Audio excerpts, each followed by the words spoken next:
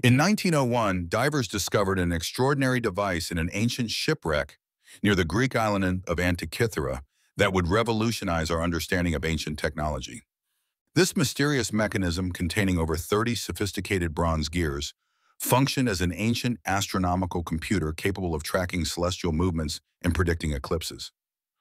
Modern X-ray technology revealed that this 2,000-year-old computer could calculate the positions of the sun, moon, and planets with remarkable precision.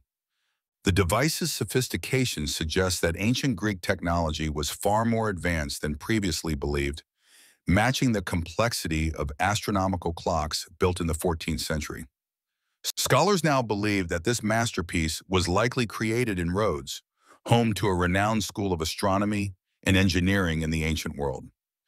The Antikythera mechanism stands as testament to the remarkable scientific achievements of ancient Greece, forever changing our perspective on the capabilities of ancient civilizations.